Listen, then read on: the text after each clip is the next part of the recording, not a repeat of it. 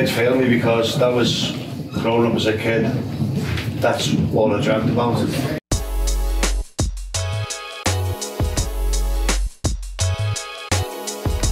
Thanks for coming to home of football shirts, classic football shirts. We're in Dublin for a week. Thanks to you guys for coming down. I'm just going to have a chat with John about his career and the shirts that mean the most to him. Got your shirt, John. You remember this? Well, I'd like to not remember this because this is obviously, people don't mention the goal I scored in that game, which was a massive goal. Yeah. I've got to do classics. They always talk about beauty. Well, I mean, with good reason. Maybe so. It was effort and Jeff and don't want to talk about that. It was hot though, wasn't it? It was hot. Yeah. We had 10 men on the pitch, we 2-0 down, and I lost the pot. But you know what? The shirts going, I think that's absolutely amazing. Yeah, it's just so different at the time. I was into my shirts, and there was a shop in a little place called Garston, Liverpool. There was a shop that sold replica shirts, not like this. You know the one that I really like, every Liverpool one I got, West Ham. West Ham brought the first one out, which had two like purple hoops around there, and it was like blue there. I got that. So that was other than Liverpool, I wore like West Ham. I like it. Do you think you could be Jeff first? No, I don't know what it was. It's just a shirt. Yeah. It wasn't Jeff first. It was just a shirt. You know, and then the Crystal Palace one come in, which went that way. The sash. Yeah. That way was really like, it was just something different at the time. And so I was well into my shirts when I was a kid. And did you think you could grow up and be a professional footballer? I hoped.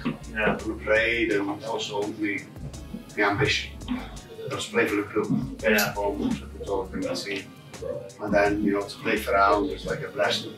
You know, so yeah, just worked out well for me. Starting out at Newport County, like, you played Cup Winners' Cup quarter-finals, like Carl Zeiss, Jane.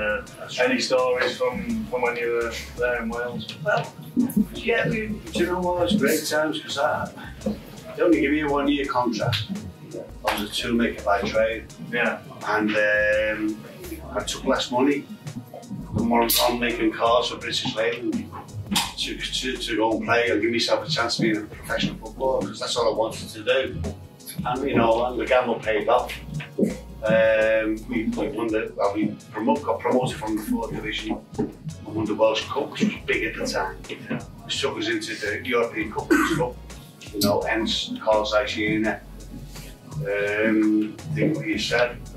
It's great times. I love the reports I placed. The Liverpool fans were great with me, and yeah, it's a great start. What about then signing for Oxford United?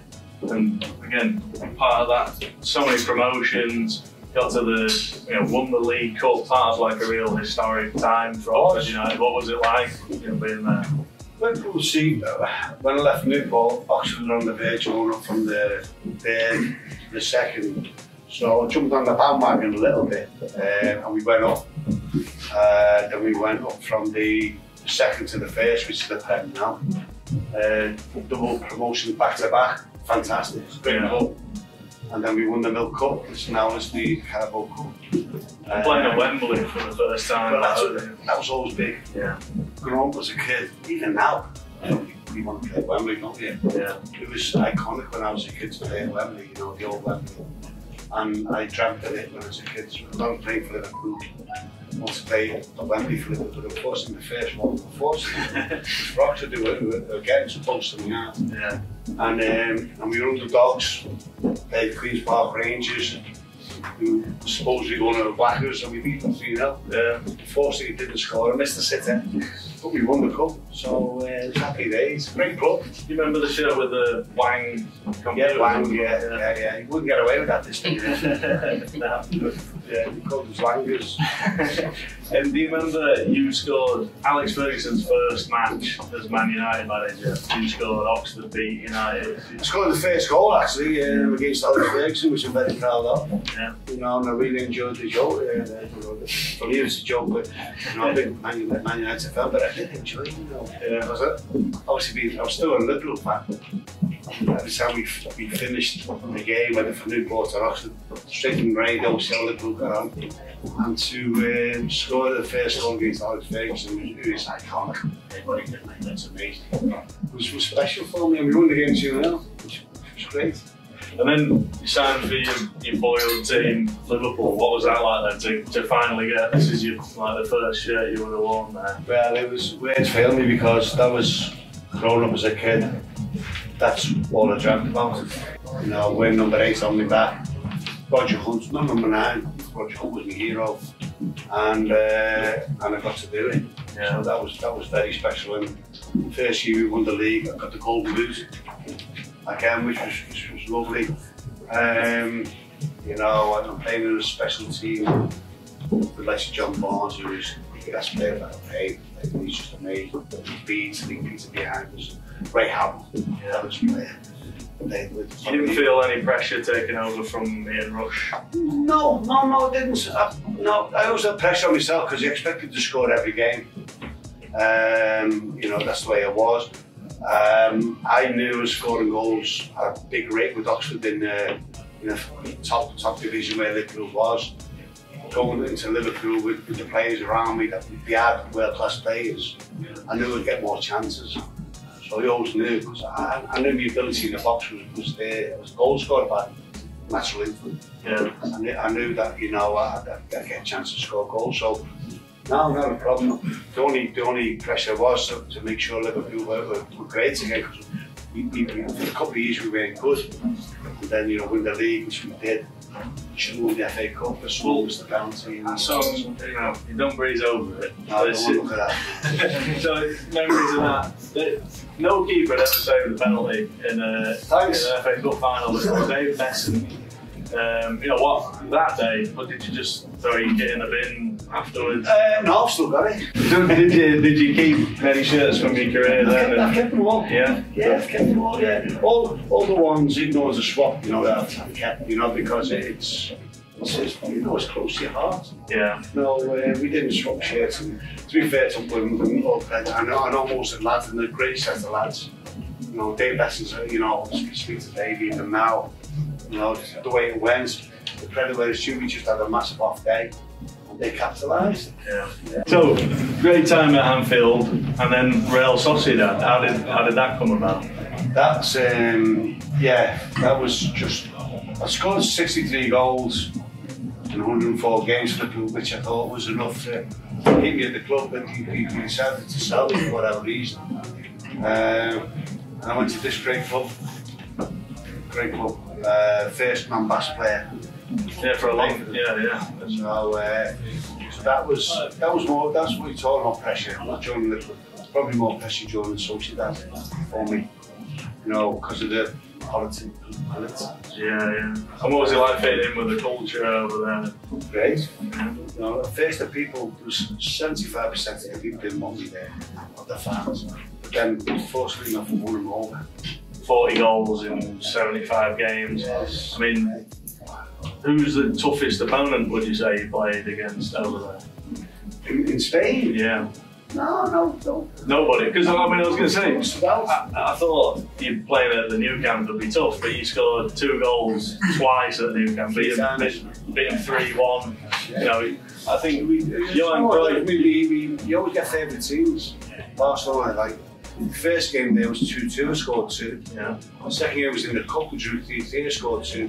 The last game, they just won the league. And we went there, clapped them on the pitch, and beat them 3-1. David Nicholson was fantastic that day, but I got 2 goals. And this will be my favourite ground that I've ever played. So I'm going to go to your international career. Like you went out and got recruited to play for Ireland. Jack Charlton's first game. How did that come about? No, Jack here, I always knew that I was qualified to play for Ireland. Jack came to me right played basically, without a long story short, against Villa in the semi-finals of the Milk Cup, and we got it all right, and Jack took us on. Yeah. Euro '88. What's your, what does this shirt mean to your memories of that tournament? Do you know what? The best feeling of a game that I played for Ireland was against England, the first game of Euro '88. When we introduced ourselves to the world, people didn't really know what we were all about. We qualified, we played England the first game and we won 1-0 in Stuttgart. England played really well, and Lineker missed some really big chances. We scored early on, we held on to it, we won 1-0. And everyone knew then, this Ireland team were no monks. We were only about 6 or 7 minutes away from qualifying for the semi-finals. They had a really good team. How good was the Holland team? Well, they beat us, the Dutch team. Beat England 3-1. And then we ended up playing them in the last game. And we were only, it was a free goal they scored. You'd have to see it on the internet. Free goal that we scored to get them through. But you're talking about a class team, Koeman, Rijkaard, Bullet. Oh wow, there's so many good players. Van Basten didn't play in our game, he was injured, I think. But they were a quality team, and it took a quality team to beat us. A great start. That game against Romania, penalty shootout, would you have took a penalty if you were on the pitch? Yeah, I would have done. I should have got sent off in that game. I knew before half time. I got this muscle problem, and I knew I couldn't play the second half because it's like a lazy muscle. So I thought, well, I'll take Hadji out. He was a different class, Hadji. I thought, I'll take him off before half time. So we come by the dugout, you have to see yourself, and I've actually smashed him. I just wildly kicked him. It's a red card all day. Yeah. I wouldn't think that'll get a red card. Maybe in them days you had to do something mad thing not to get a red card, but go and have a look at it, it's very interesting. That's one thing I remember, and obviously the penalties we got through. It was a mega day, mega night. Yeah. And the Italy game, we're talking about swaps from the World Cup. Did you get a Baggio shirt from that game? Italy game, do you know what? I forgot what shirt. I've got a few Italian shirts. It's got Violi, which is one of the most prestigious shirts, because he was #1 player in the world in 1992. Great player, nice fella as well. Around Conte. But you know what, I can't remember which shirts got in that day. I mean, you played them again, 1994, Ray out, and the memories of beating them in the USA. Yeah. I mean, that was one of the great shocks of the World Cup. It was. Unfortunately, I was on the bench. I come on very late in the game, so I helped see the game out. But the lads were brilliant. Best centre-half performance I've ever seen in my life by Paul McGrath that day. Yeah. Baggio, Jack called him Baggio. He couldn't. Big Paul had him in his pocket. Yeah. He was fantastic. Yeah. And what about any stories from that tournament? What was it like playing with this guy? Roy Keane, was great. He was a pure athlete, good lad. He was very young in them days, obviously. A little bit of naivety, which you'd expect. But me and Roy got on really, really well, and as players have played with, he's right up there, different class. So 69 caps, 19 goals, great career for Ireland. What's your favourite memory from the international career? Beating England and Stuttgart 1-0. Just because we mates in Liverpool, we had loads of banter at the time. A lot of them support in Ireland. There was scouts as well, because the links with Liverpool and Ireland, obviously. That was for me. Was desperate to show the world how good our team was, and that was on a big stage, and we did it. And it's a little bit like Liverpool against Everton at the time, you know, when big rivalry, or Liverpool Man United now. Can't not talk about Tranmere. You know, moved there. You know, so many like goals galore. Yeah. Great. You know, becoming an iconic, all-time legend really for the club. What was your best memory? You know, playing at Fenton Park. God, I love Tranmere Rovers. 10 years there, a long time as a manager. You know, getting into a major cup final. There we go. 2000 Worthington Cup final. So many cup drama, cup upsets. That must leading the team out Millennium Stadium. Yeah. It was the last League Cup final at the old Wembley as well. At Wembley. Really good lads. You know, they're like family to me. They went through a big war for me. None other than that one with Dave Kelly and Ned. Ned was a really good friend of mine. I haven't spoken to him for a while now. But that was because, you know, it was a small club-ish. It took 30,000 to Wembley. We lost on the day 2-1. It was very close to Leicester. Two separate runners. But getting there, you know, meant an awful lot to the club.